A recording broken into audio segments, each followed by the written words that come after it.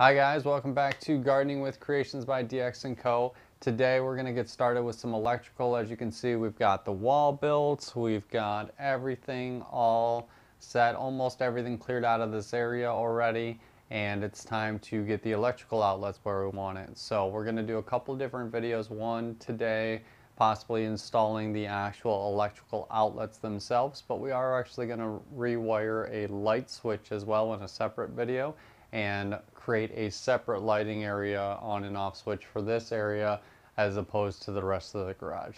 So let's get started.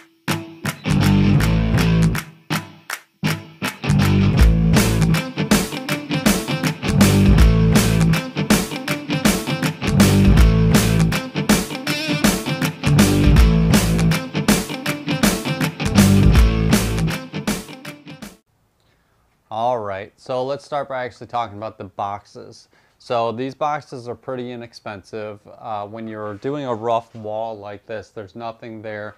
You typically would go with something like this. This is just a single unit, okay? So this is just made for one. You can get them in doubles, triples, so on and so forth, depending on what your needs are. But obviously mine's just a single. And so these ones, as you can see, they just have some nails. So you hammer these in to the joist, and I'll show you exactly what I mean by that. But if you already have a pre-existing drywall, then make a completely different box where you can actually cut the hole, put it in, and then as you screw it in, it tightens up and kind of latches into that. So make sure you're using the right one for your project. But for our project today, we're using this one here. These things cost about $1 to $5 a piece. Really depends on where you get them and, you know, so on and so forth. So very inexpensive. These have little bust outs here, and those bust outs are for you to run your cords in. So typically we run in from the top, out from the bottom, or so on and so forth. So I usually like to break out at least one, and I usually go the opposite side. That's just personal. We'll talk more on that in a minute here, but it's probably before installing it, it's actually easy to knock those tabs out. So let's go ahead and do that first, and I'll show you what I mean. Okay, so quick, very simple, just punched it out with a little screwdriver. It's just held on by these tiny little tabs. It's not hard to get those out at all, but you can see how I did this one here and then the opposite up top. It's just so that the wires don't kind of interfere with each other. The Romex, or electrical wire is what it's called, Romex, is going to go right through there. Okay, so that's that part. Now the next thing to know is when you're mounting these to the wall like this, you don't want it to go flush with your joists, meaning you don't want it even with your joist, because what will happen is then when you go and lay your drywall, this is going to be recessed too far back. So that's always been kind of one of those things that, you know, everybody's afraid to do this part because they're like, oh, what if I screw it up? You know, how am I going to fix it? Because once the drywall is up, you know, you really can't pull this all down and then try to readjust it. And then you're going to the hardware store trying to get longer screws to hold in your plug and so on and so forth. Well, believe it or not, these things are, I wouldn't say dummy proof, but they are helpful. There is here a little notch. See this little notch right here? That is actually a mark for you, okay? That mark is so that way you set it against your stud before hammering it in. Now let me bring you in closer so you can see exactly where I'm talking here. So these notches that we talked about, we're just going to butt them right up against our stud there like that. So now we've got, as you can see, we're no longer flush mounted with the stud. So it's giving us that extra room that we needed to make sure that we can butt our drywall up around this, right? So when we cut our drywall, we'll have the right depth automatically. So that's a really cool feature. Notice on this side, however, it doesn't have that, and that's on purpose because our nails go that way. So, but what if I want to mount it over here, Adam? Okay, that's fine. Just flip it around. It's universal. Okay, just flip it over. Now this is the same box that you can use for an electrical outlet. You can use it for a light switch all the same. So this, you buy this box for $4 or $5, and then you buy the actual outlet for about 87 cents. Things electricians really don't want you to know. The most expensive part of this project is the wire. I got 100 feet of Romex. It was about $88. It's very expensive. But we do need 100 feet because we're pulling in all different directions. And I'm going to show you that next. Alright, so now that you guys know a little bit more about the box and the unit itself and how you would install it, we have to figure out where we're going to install this here. So as you can see, I've got this here. I think the light switch is going to go over here, right? So we're going to put a light switch box in there so we know, okay, one there. Measure a comfortable height, right? But then I also, as I mentioned, want to have plugs on the inside, but I don't want them down here on the ground for me because they're animals and they might chew on stuff. So I'm going to be putting the actual electrical outlets higher up for that.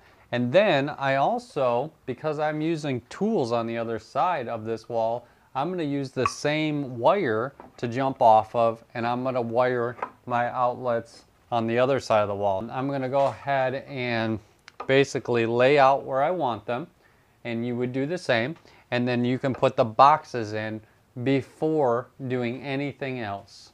It's a good idea to actually take a pencil and mark where you want them, and that way you know, okay, let me just go through really quick and pop these all in.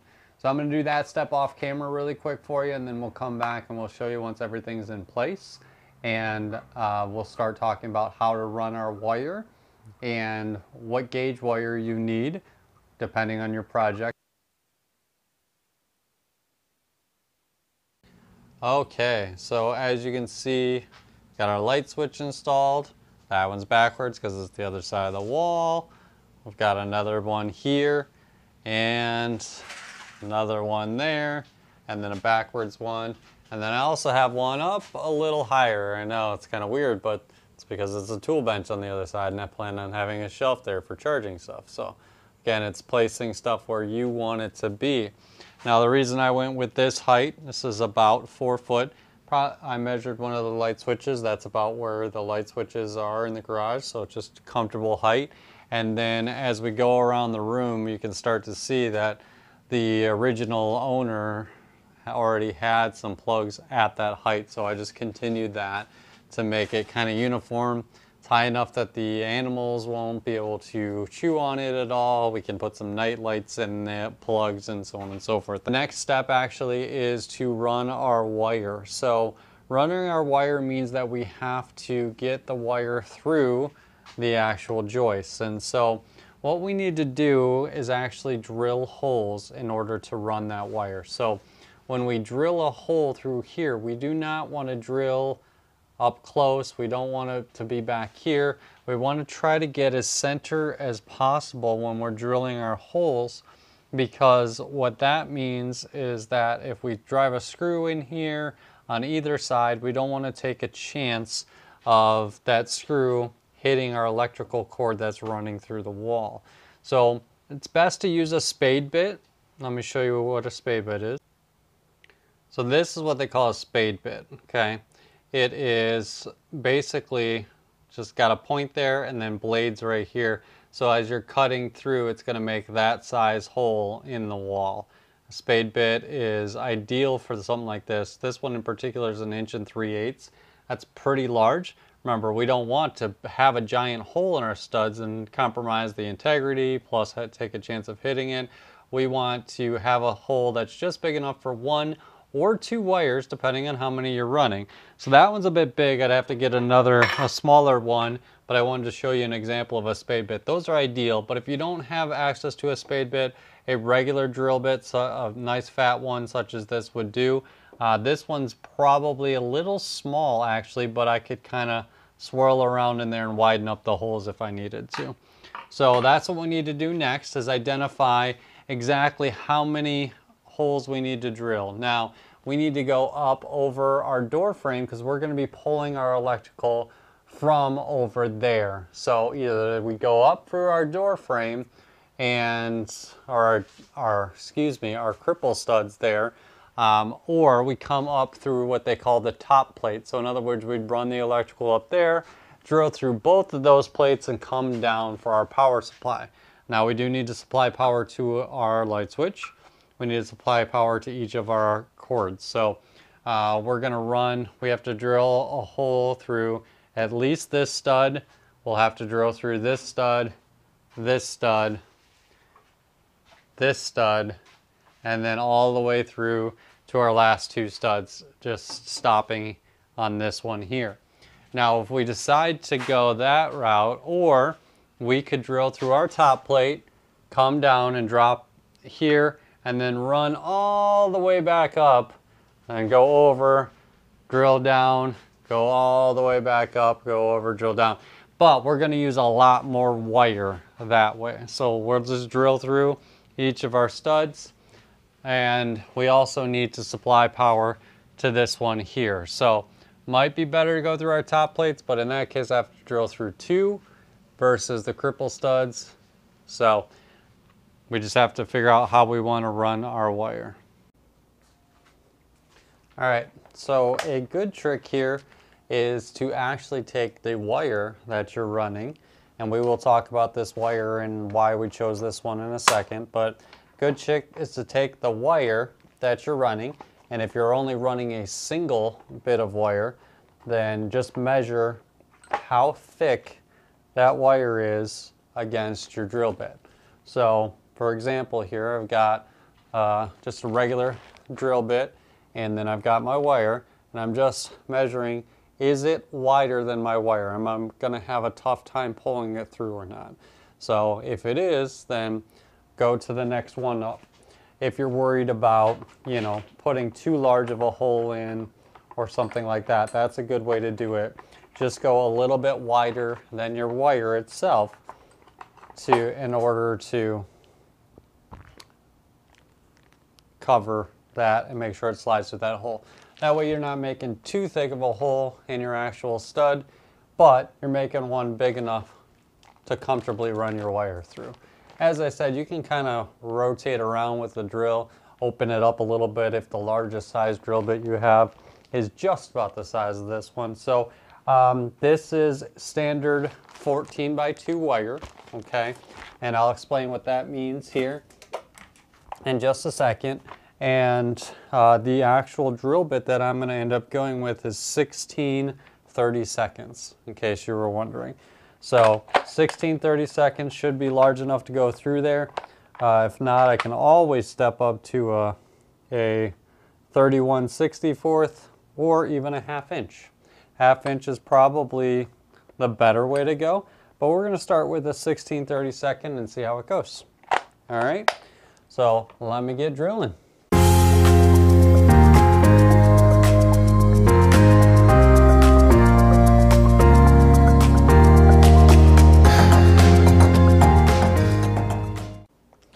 As I mentioned, we have chosen to go with 14/2, okay?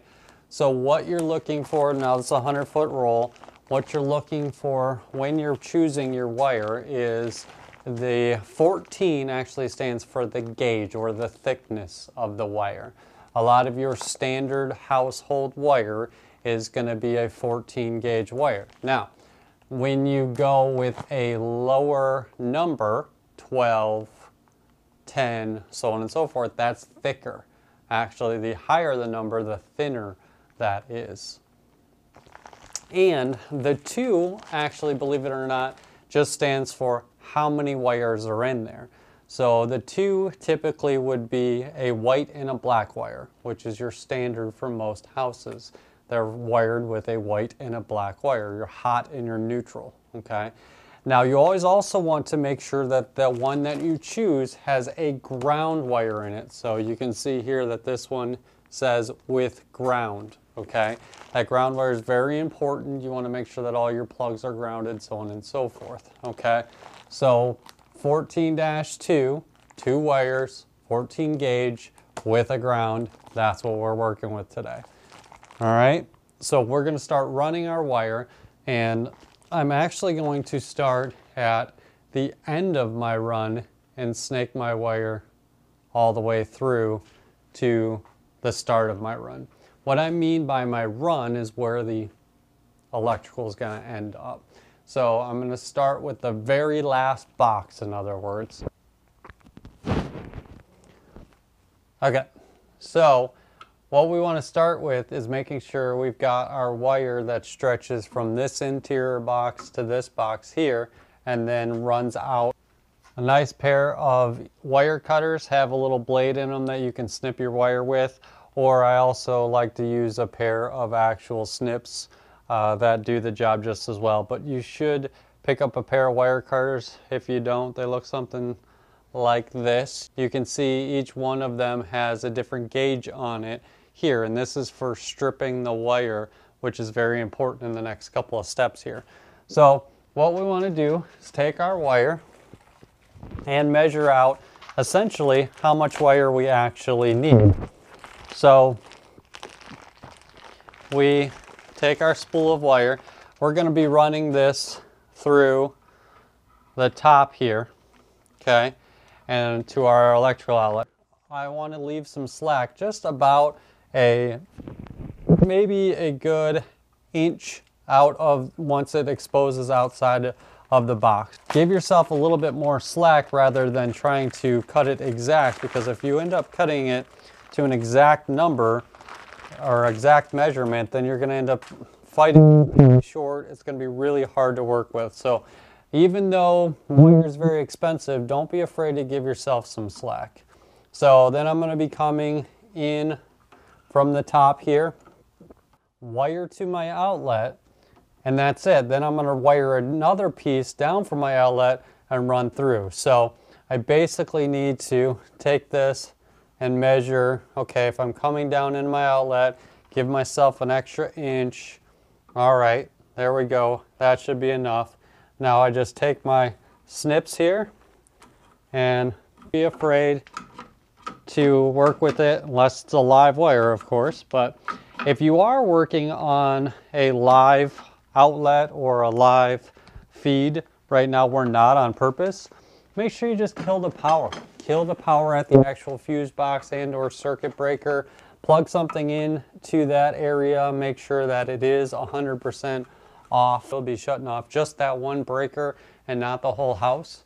But if you feel uncomfortable, you can just kill the entire main. For now, we're working on a new wall frame, so all of this electrical that we're running is not something that I have to worry about until live wire that comes in, and that's when we have to kill that. So that should only be on one plug, because everything else is going to jump off of that wire. I've got enough wire to wire a plug into this box, a plug into this box, but I need to remember I also need a wire to come out of that plug, go through this wall, and go to the next one, okay? And then I can actually take, and without going through my wall, just along my wall, the length that I need. So now I can give myself the length that I need properly, and I can measure and cut it. So what I want to do, stretch this a little taut because it is going through that wall, and you don't want it very loose in the wall. You want it taut but not too tight. And you're going to go over to your next plug and do the same thing. Measure, and then you're going to cut that length of wire, same way we cut it before. I'm just going to take that hole that I drilled here. I'm just going to fish that wire straight through that hole. I'm going to do it on each run. So remember, I drilled a hole for each one of these.